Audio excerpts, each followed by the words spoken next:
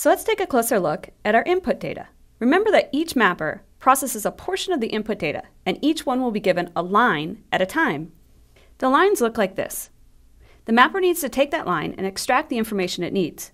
Often when we're dealing with text, it's pretty free form, so we'd use something like a regular expression. But in this case, it's regular. It's tab delimited.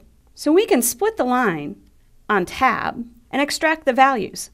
In this example, they're date, time, store name, product type, cost, and method of payment.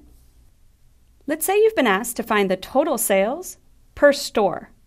How would you choose an intermediate key and value?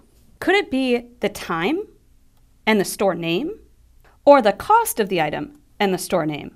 Or rather, the store name as a key and the cost, or the store name and the product type? Remember that our line looks like this.